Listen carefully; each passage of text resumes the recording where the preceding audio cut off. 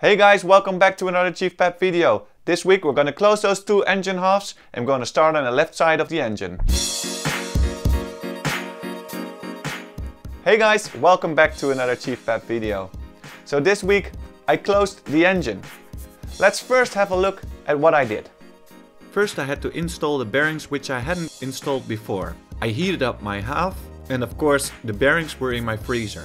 Now you have to be careful tapping in the bearings even though your half is really hot and the bearings are freezing cold. Use something that fits to tap it in. A nice fitting socket is always good.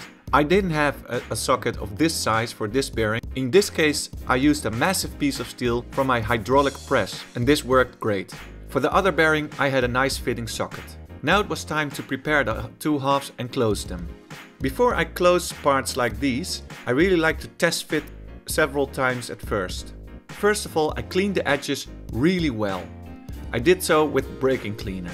Between these two engine halves there are no prepared gaskets. Therefore, you use liquid gaskets.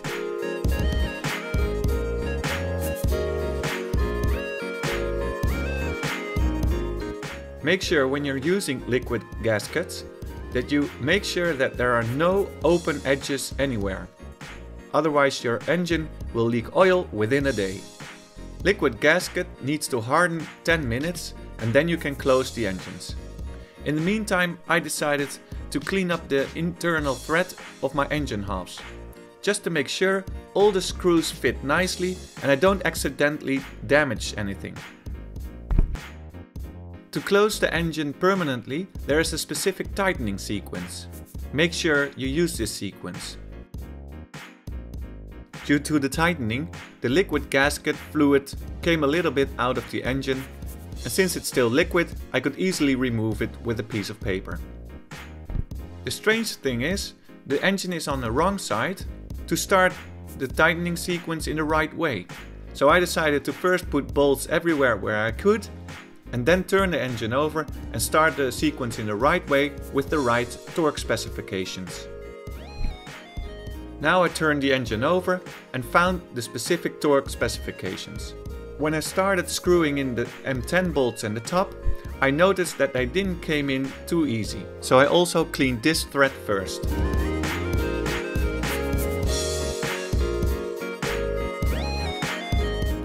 And I tightened them at the right torque specification.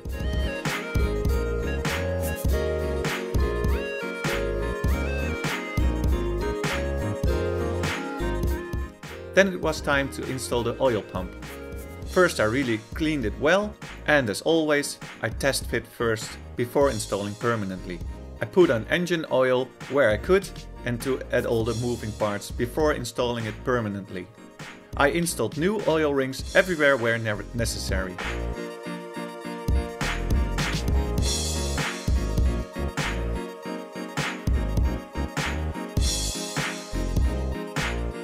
Then I installed the inner oil line.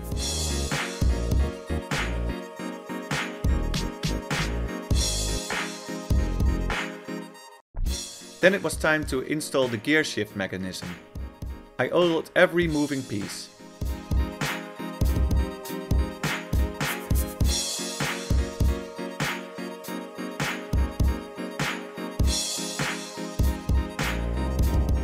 And between the connecting pieces I also put some extra oil. Then it was time to install the oil chain and oil sprocket. Before storing these parts I connected them together with a tie wrap. This is to make sure that the chain is in the right way on the sprocket. I cleaned it very well before I added new engine oil on it. Now I noticed there was quite a bit of slack on the chain. Therefore I searched another combination of sprocket and chain from another engine I still have. It's always nice to have spares like these. Then I test fitted that, but this combination even had more slack. So I knew I was working with the right piece and that slack would be okay. The funny thing is, the workshop manual tells you that there is a cover including a tensioner. Now I noticed from previous projects that not every engine has this tensioner on this cover.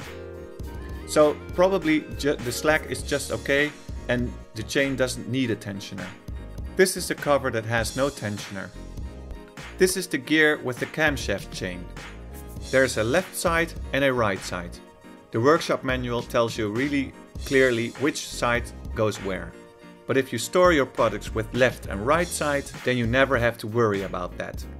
It's really important that you time this gear together with your crankshaft.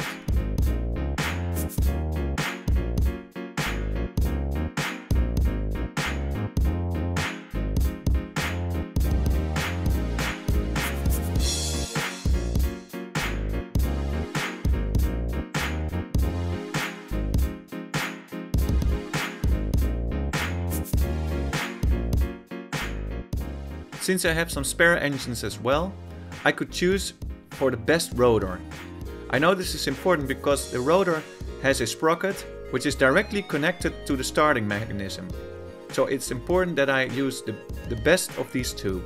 The camshaft chain sprocket consists out of two sprockets actually, with springs inside.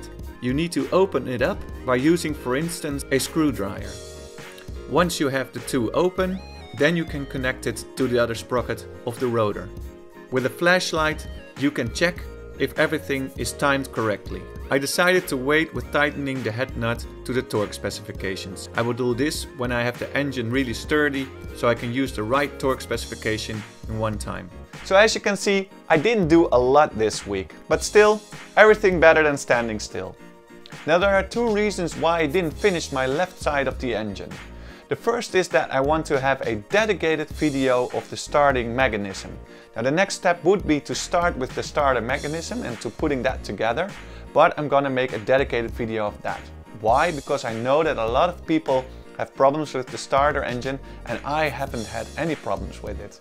I'm not saying that the reason why is because I have a special formula, but I do think that taking really special care of certain products and certain parts really helps a lot with the starter engine problems. So I'm going to make a dedicated video for that, because I also think that a lot of non-subscribers will search for this video, and I think it's good for them that they have one dedicated video about this starter engine thing. So this is a topic that I want to do dedicated to the starter. Now the other reason why I didn't close the left side yet, because I'm considering to do a kind of a chrome look at certain parts, and one of these parts could be the case of the left side, the engine half. First I want to test to polish small parts that I have also from another engine. I'm going to polish them really nice with a really high density of sanding paper, and after that I'm going to polish them on my polish tools, and then I'm going to check if this works out nice, and if it does, then I might go for the chrome look sides left and right, and then I could finish them and then close the engine, because I'm not going to close it and afterwards I'm going to polish it, obviously. Now the last thing is what I might do next week, I'm not sure yet, is I'm gonna paint the lower side of the cylinders. I've decided to do that for sure. So this lower side, I'm gonna paint that gloss black. I'm gonna leave the top, and I think that will look pretty neat. So this is something that I'm gonna do the coming week probably. I don't have a really, I don't need it to do it now because it's not necessarily something that I have to wait for, but this is also something I'm gonna do. So two things are up next. The first thing is the starter mechanism, and the second thing is painting those engine halves or those cylinders. So I hope you stay tuned for my next video next week. Don't forget to subscribe if you haven't done that before. Please leave your comments in your section below. If you have any question or anything that you need to know, leave it over there. And I'll see you in the next video. Thank you for watching. Bye.